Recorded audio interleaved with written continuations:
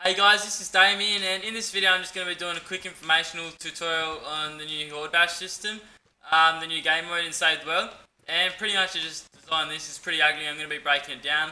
So I'm just going to show you some things before you start getting into your base. So before you start, just know if you place a trap, you can break it and you get the metal back and the nuts and bolts, everything it costs to craft it. So yeah, every single item you break, you will get every single thing for it back. And I'll show you if you skip some. So hold on, let me just build up for a sec. So if you end up breaking them and then it breaks it because they're not connected, you'll get all of that back. So no need to worry about that, guys. Yeah, it's pretty good game mode, but as you can tell, that guy over there, he's only got a small one, but he can still build high.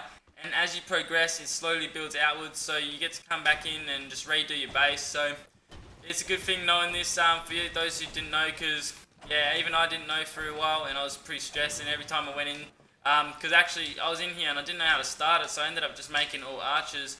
And then yeah, I came in here, and like every game I had to quickly go fix it and then build.